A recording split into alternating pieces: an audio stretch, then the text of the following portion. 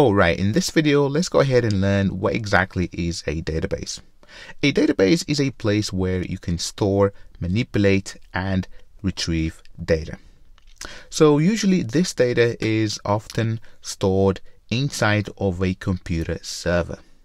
So basically you put data into it and then you can retrieve, you can see data, you can manipulate, you can delete, you can update, all of the operations provided by the actual database. So let me show you a quick example of where you might see, data coming from a database. We all know Facebook, right? So Facebook is a place where we can connect with different people from all around the world.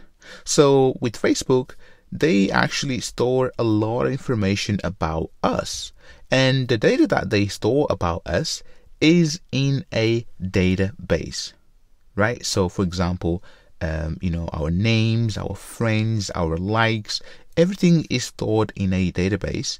And then once you actually consume or you go to someone else's page and view, all the comments, so on and so forth. So all of that data is coming from a database. The same with eBay, right? So if I show you this product right here, you can see that you've got a title, you've got how many sold, you've got the price. If I scroll down, you've got the description right here.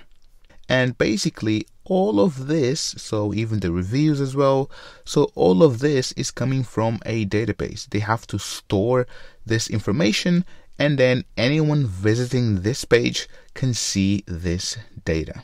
So to summarize, a database is just a place where you can store, manipulate, and retrieve data. This is all for now. Join me in the next video.